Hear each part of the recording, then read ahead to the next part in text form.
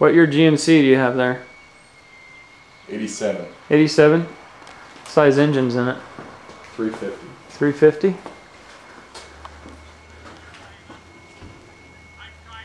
Nice. We're going to stick a hydrogen generator in this today. Got a pretty good spot down in here. Looks like there's lots of room.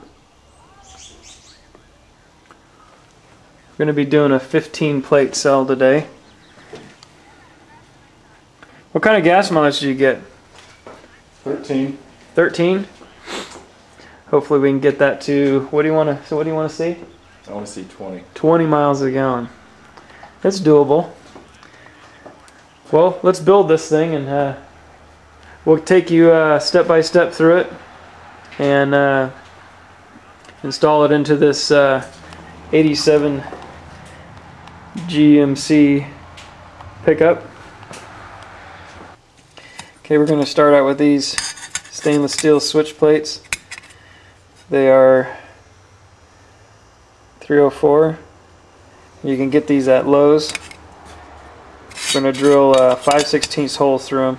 I think right now they have about a, I don't know, 3/16 in there, but not quite big enough to hold this thing together. Okay, we got the plates all drilled out, and Okay.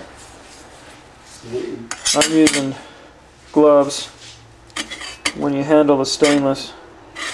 Rubber gloves, whatever gloves you have, something that won't get any oil off your fingertips, or you don't want to get any oil on these or anything to contaminate them. It's been proven that wherever there's oil on the plate, it doesn't produce as much in that area. So we'll keep them clean. I drilled the 5/16 holes in these. Going to grind off the back a little bit where it's rough, so that the washers will space evenly. Okay, we've got everything here we need to start building the cell. We're going to attempt to build a 15 plate cell. 3 positives, 3 negatives, and a bunch of neutrals. Got 5/16 bolts, nuts, 5/16 by 1/2 inch washers.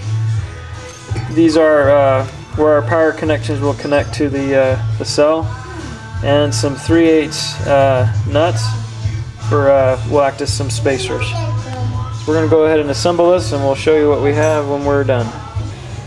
Alright, this is our fully assembled cell. 15 plates. We have a 1/16 inch spacing on this one. The end one will be negative. Then this lead here will be positive, which makes these 2 plates positive. And then these 2 plates here will be negative, and then this end one will be positive. So we have 3 positives and 3 negatives. We're going to hook this thing up and see how it produces. Okay, the cell is assembled. Got 12 plates.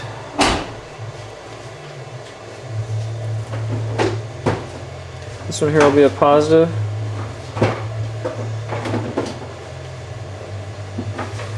These 2 will be positives here. These 2 will be negatives.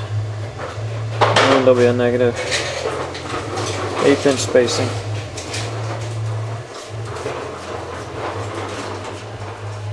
We're going to test this out and see how it produces. Alright, we got this cell hooked up. Just rolling off the HHO.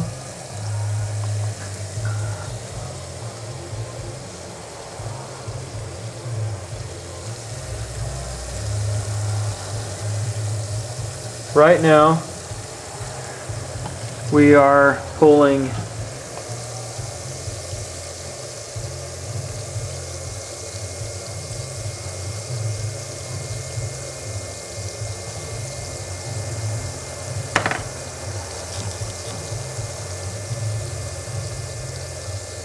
I'm not really sure how many volts we're pulling. Can you move that other lead up a little? There. 12.87, 12.80 volts. It's at 10.8 amps.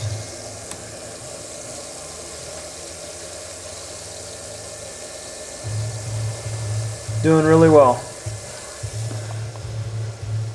We're going to go ahead and assemble the canister and put this thing together.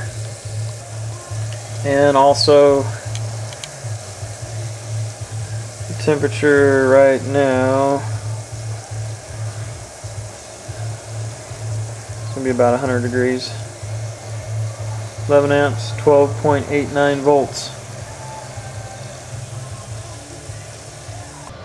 Okay, for the canister we're using 4-inch ABS pipe. Good for high temperatures.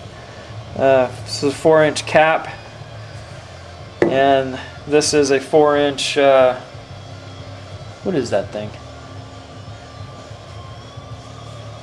Well, anyway, this screws into it.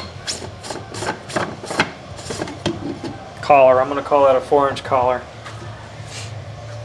We've got our plate design here. And our cap, we're going to drill some holes in our cap. Stick up some 5/16 bolts through. We're also going to heat shrink these, all 4 of these, so we don't lose any voltage through those. And we'll get started on our bubbler in a few minutes.